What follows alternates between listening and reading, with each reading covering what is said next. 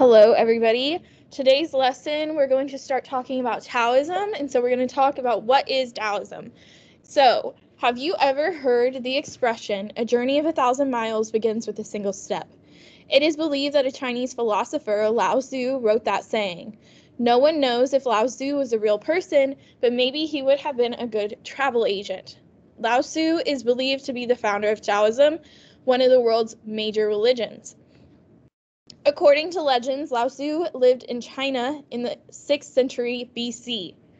Some say that when he was born, he was already a wise old man with white hair. He was the keeper of the archives at the imperial court. Confucius, another famous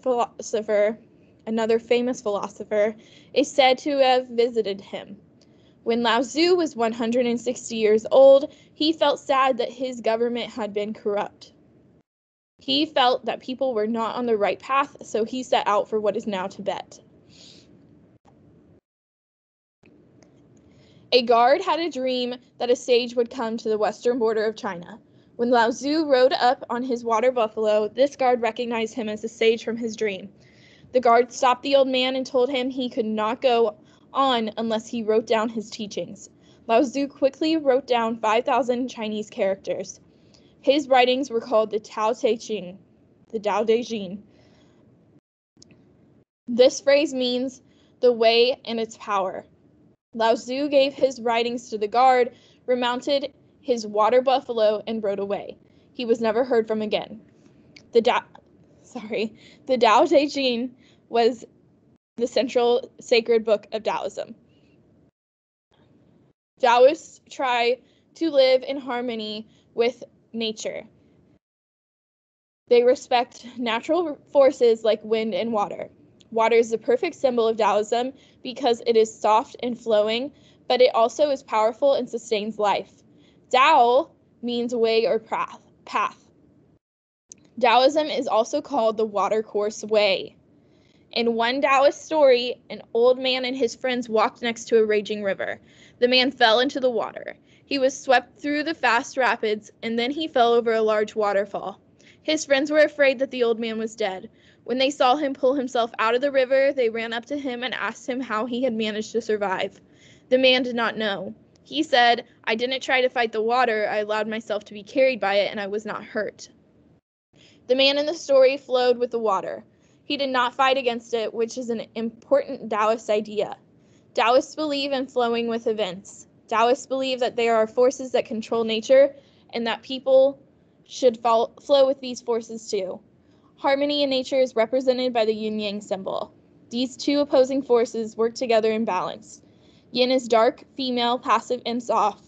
Yang is light, male, active, and hard. You have probably seen the yin-yang symbol within a circle. One side is light, the other is dark. The halves are separated by a curving line. Another important Taoist principle is called Wu Wei, which means action through inaction. This means to do things without stress and strain. Some Taoists use the idea of flowing in salt water to illustrate this goal. If we relax, we can float without effort. If we struggle and kick, we may sink instead.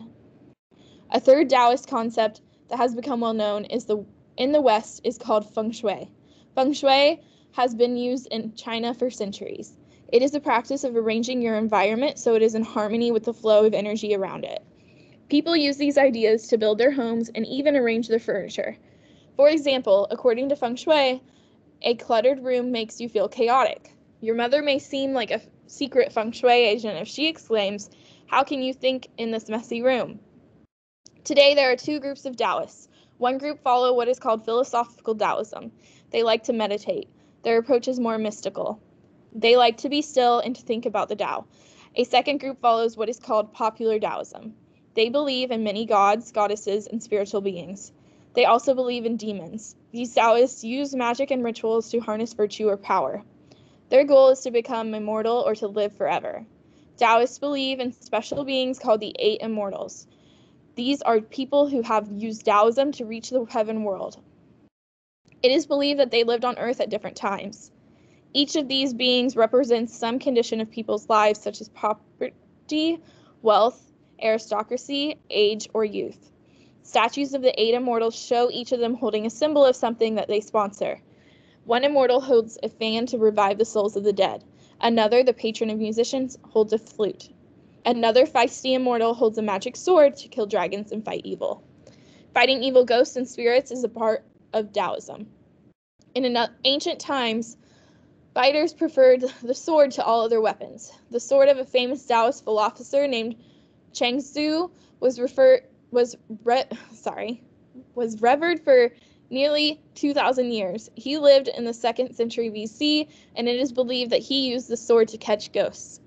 One of the intriguing festivals of Taoism is the Hungry Ghost Festival, which takes place in August or September.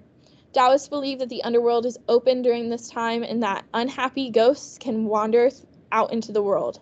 The purpose of the festival is to give these unhappy creatures offerings of money, fruit, paper houses, and clothes. Other Taoist festivals also honor departed ancestors. In China, respect for one's ancestors is very important. The festival of Qingming is when families get together to honor the dead and to tell stories about the 8 immortals. Some Westerners have a hard time understanding Taoism, but some ideas from this ancient Chinese religion are popular today. For example, the next time someone tells you to go with the flow, you can tell them all about Lao Tzu. And so, just like the previous, topics that we've covered, there are 8 questions here at the end to answer. The first one asks, according to legends, what was Lao Tzu's job? He was a calligrapher, he was an imperial guard, he kept the imperial archives, or he raised water buffalo. And I want you to tell me what paragraph you found it in, and then what the evidence in that paragraph is. Number 2, what is the name of the most important Taoist scripture? The Bible, the Tao Te Ching, the Quran, or the Declaration of Independence? You may pause between questions if you'd like. Which of the following is an example of Wu Wei? Taking a bath, body surfing, floating in salt water, or sunbathing? Number 4, which are the 2 kinds of Taoism? Number 5, how many heavenly beings are called the immortals?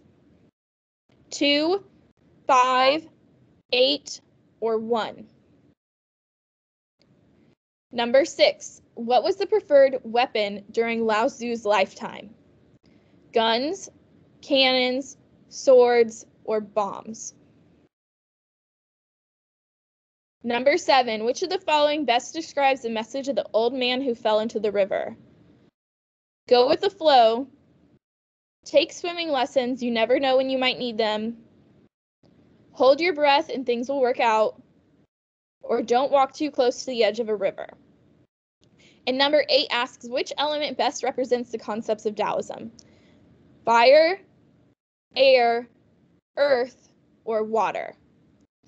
So you should have all of the questions answered, and then you will submit this today as your assignment.